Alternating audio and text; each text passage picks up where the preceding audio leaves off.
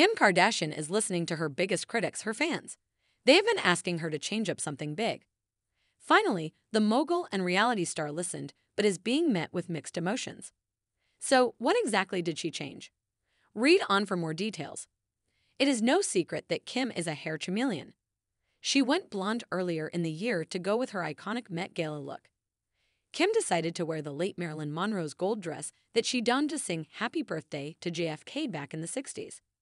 However, it took an immense amount of dedication to get her body into this legendary dress. Once she achieved the body, it was time for Chris Appleton to take her black tresses to Marilyn's platinum blonde. What would have taken days was done overnight, strip by strip, and Kim luckily kept all of her hair.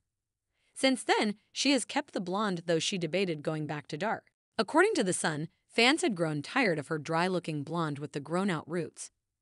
Therefore, she appeared to finally listen to their pleas and added some depth to the blonde thanks to Appleton. Honey for Miami. What do you guys think to the new color we did? Appleton asked after Kim shared photos on her Instagram of the new look. So much better than that unhealthy blonde look with rat tail ends had to go, finally much better. Bring life back into your skin tone, one person noted. Others agreed that it was perfect for Miami and they liked it a lot.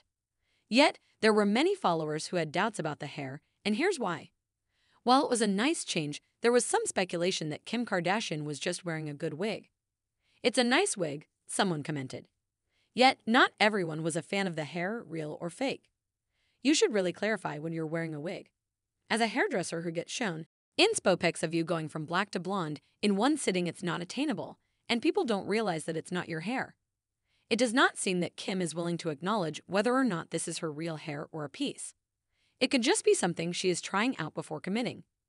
Thanks for watching this video, and please subscribe our Fatal Reports 24 YouTube channel for more update news.